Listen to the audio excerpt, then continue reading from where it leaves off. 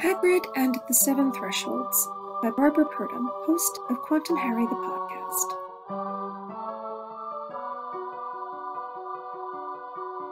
Before Harry Potter overcomes the 7 obstacles to the Philosopher's Stone, each of which is a distillation of one of the 7 books in the series, he must cross 7 thresholds, 6 of which foreshadow the following books, but all of which are collectively emblematic of the first, Harry Potter and the Philosopher's Stone, itself a threshold to a world of magic and mystery.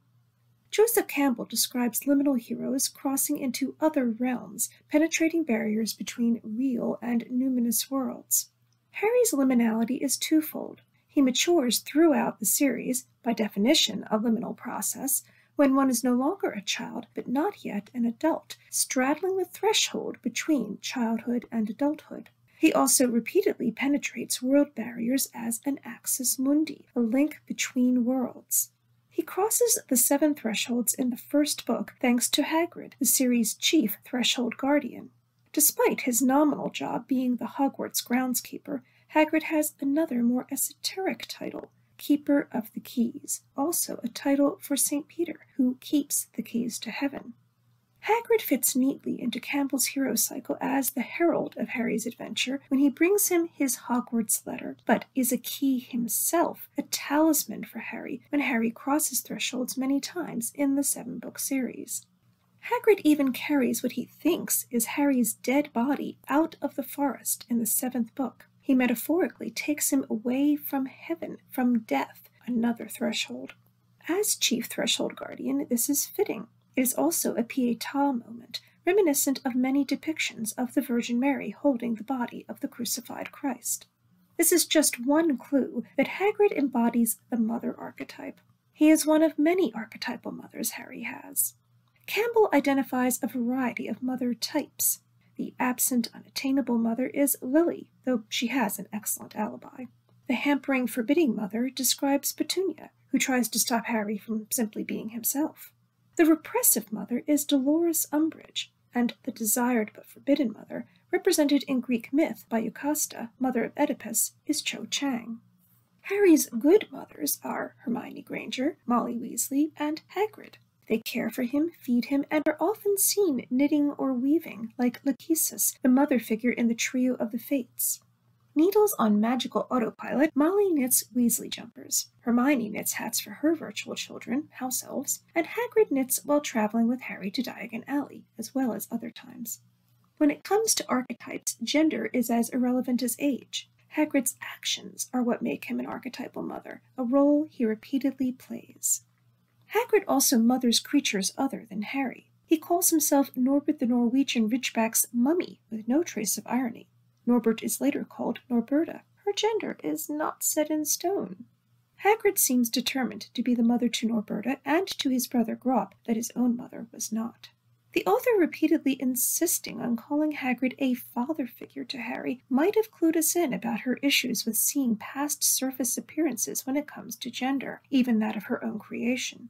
Hagrid is male, but never plays an archetypal father. The nurturing he provides to Harry, to his brother, and to his menagerie of interesting creatures is always motherly in nature, perfectly in step with other archetypal mothers.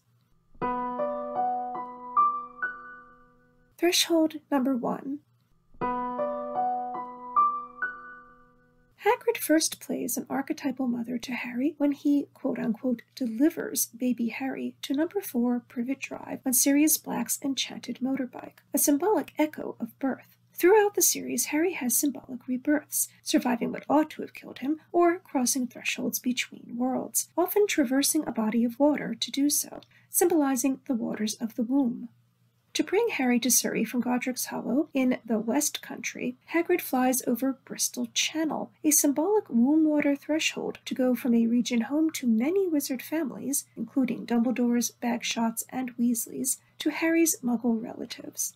Harry's godfather contributes the transportation, further marking this as a baptism, when godparents are appointed, and a symbolic rebirth, as all baptisms are. In myth and folklore, even cardinal directions carry symbolism. Traveling into the West is symbolically dying. Traveling toward the sunrise rather than the sunset symbolizes new life and rebirth. Thus, the link between the first book and the first threshold is clear. Hagrid takes Harry from west to east, from death, his parents' deaths, and what was supposed to be his death, to new life. He is reborn as a Muggle after a symbolic baptism, flying over water with the archetypal mother, Hagrid. Threshold number 2. The second threshold Harry crosses with Hagrid again involves water. He delivers Harry's Hogwarts letter to the hut on the rock. Hagrid crosses water to reach Harry, and Harry must cross water with him to leave again. This signals another symbolic rebirth. The link between this threshold and the second book is that Hagrid is delivering a letter to Harry, a piece of writing. In the second book, Chamber of Secrets, Ginny Weasley writes in Tom Riddle's diary, setting the entire plot in motion. In both cases, a piece of writing opens up a new world, though neither is without its dangers. Harry's school letter takes him over a threshold of understanding. He learns that he is a wizard. He can now put odd childhood events into context, put himself into context. He has a corresponding spiritual coming of age in Chamber of Secrets. After fearing that he is the heir of Slytherin due to his Parseltongue ability, he uses this ability for good to enter the chamber, where he makes a statement of faith in Dumbledore, the god figure, bringing Fawkes the Phoenix to him, a symbolic Holy Spirit.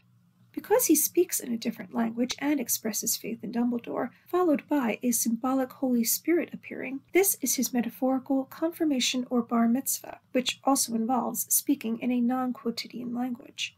After this, he slays the basilisk, destroys the diary, and saves Ginny.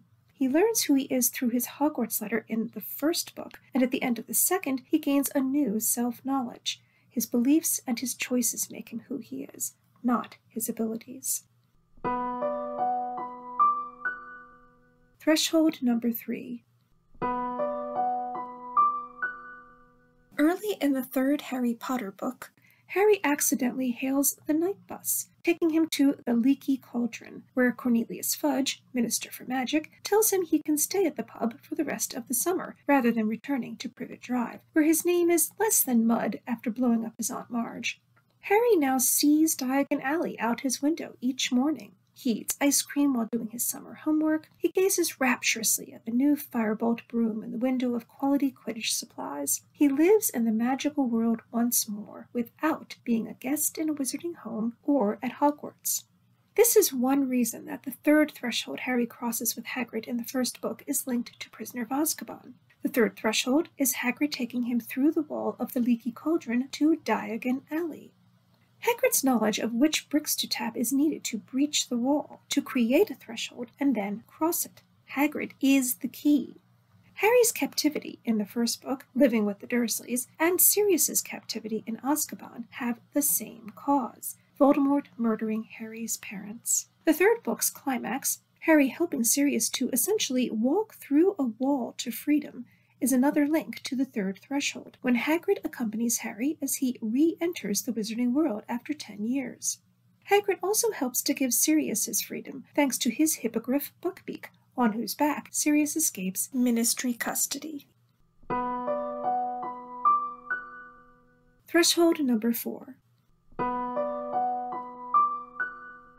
In a third-year divination lesson, Ron jokingly predicts that Harry will receive, quote, a windfall, unexpected gold. Harry does receive a windfall early in the next book, when Ron gives him gold that leprechauns threw to spectators at the Quidditch World Cup to pay Harry back for the omnioculars he generously bought for him. Ron learns, however, that the gold evaporates sometime after he gives it to Harry. Ron's offhanded prediction could refer to a more permanent type of gold, though, linking the fourth book to the fourth threshold that Harry crosses with Hagrid. That threshold is Hagrid taking Harry to Gringotts Bank, where the keeper of the keys produces a literal key so that Harry can withdraw gold from his underground bank vault, one of many symbolic underworlds in the first book. It is a fitting place for Harry to acquire gold left to him by his dead parents.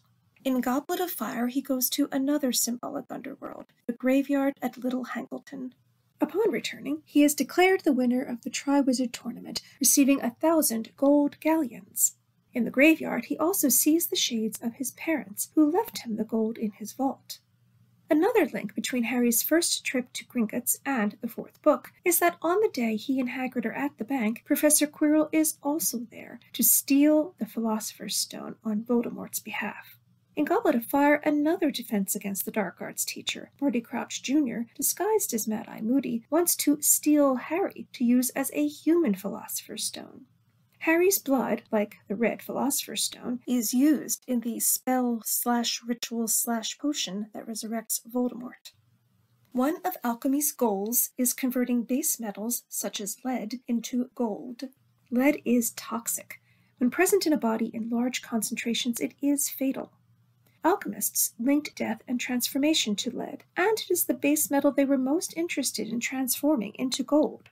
Thus, Harry the Human Philosopher's Stone turns lead/death, his trip to the graveyard, into gold when he receives the prize of 1,000 gold galleons, an echo of his first trip to the symbolic underworld of the bank, where he finds gold from his late parents.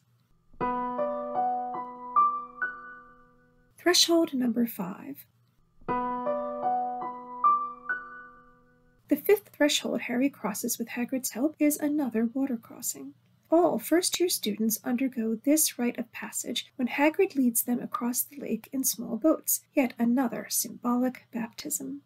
Baptism is one of the major sacraments of Christianity, and this symbolic baptism, as a threshold, is linked to the metaphorical religious war rocking the wizarding world in the fifth book of the series, Order of the Phoenix, the Harry Potter version of the 1605 Gunpowder Plot, a church-state conflict in which Hogwarts is the symbolic church taken over by the government to reinforce belief in its new dogma, just as the Crown took over the church in England when Henry VIII wanted to divorce Catherine of Aragon. Before entering the symbolic state church, all students are symbolically baptized. The title of the fifth book also includes Phoenix, a nod to the only Phoenix in the series sharing a name with Guy Fawkes, a central figure in the Gunpowder Plot. Harry undergoes an analogous rebirth in Order of the Phoenix, whose title refers to rebirth in general, which a phoenix symbolizes. At the beginning of his fifth year, Harry is reborn as someone no longer blind to thestrals, which transport students to the castle after their first year. These creatures draw carriages Harry once thought moved via a magic spell or charm. However, having now witnessed death up close, Cedric's death, a reenactment of his father's death, he is symbolically reborn with a new ability, seeing thestrals, as all magical British 11-year-olds are reborn as Hogwarts students by crossing the lake. After a symbolic death and rebirth, their eyes are open to the wonders of Hogwarts. Harry loses Sirius Black in the fifth book, his godfather, central to a baptism, which is what the fifth threshold is. Luna Lovegood helps Harry to view Sirius's death not as an end, but a temporary separation, preparing him to remove his invisibility cloak in the final book and greet death as an old friend. Threshold number 6. When Harry crosses the sixth threshold with Hagrid, he is also with Draco Malfoy, Neville Longbottom, and Hermione. This threshold is the detention in the Forbidden Forest, another symbolic underworld. Draco is reluctant to enter the forest and threatens to complain to his father. In the sixth book, Half-Blood Prince, Voldemort punishes Draco for his father's screw-up at the Ministry in the previous book by ordering him to kill Dumbledore. Instead of Draco hoping that his father will save him from a punishment, he is punished because of his father. Hagrid tasks the students with tracking down a unicorn after he finds its blood in the forest, evidently from a severe wound.